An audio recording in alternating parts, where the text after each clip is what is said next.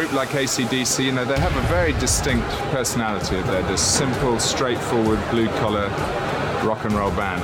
So how do you exaggerate that for a big audience? How do you reflect that? And how do you do it in a way that's not boring, but that's interesting and has lots of stuff going on at the same time? And that's the challenge. So we made this kind of elegant, but this wasted, beaten up, corrugated iron look. And then from that, we started to think about the lighting and how the lighting would fit in with this structure. Back in the day, it was only park hands. It was basically one type of light.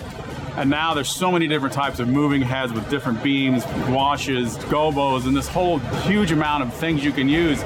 But I still try to maintain some of that vintage look because it fits the band, you know? They want a rock rig. I'm like 2 colors per song. Some are obvious, like Highway to Hell. Fire, amber, reds, and stuff like that. Like Rosie is going to be pinks and lavenders and kind of girly colors because it's about a big girl.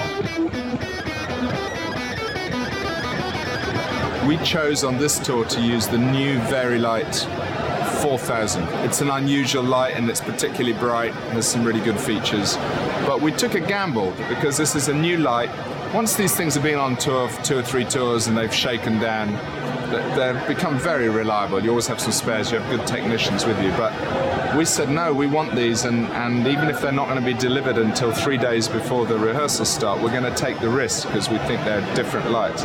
One thing I've noticed, certain bulbs yellow over a quick period of time, and that would be the most frustrating thing for me with the bulbs. So I'm always looking for lights where the bulb temperature stays the same and has a long life. So we do make choices on, particularly on the source of light. You know, you can't have a bulb that lasts for 60 hours and you throw it away. It becomes a very expensive process. So I think that sort of technology is improving all the time.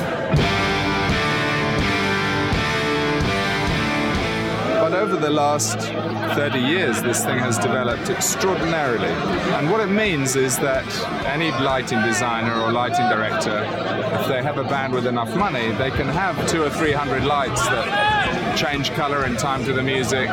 So it means that all shows can have that standard of production. They can all look great, or they can all look the same. And that is the vital thing that people like me are always battling, to try and make the thing different and interesting.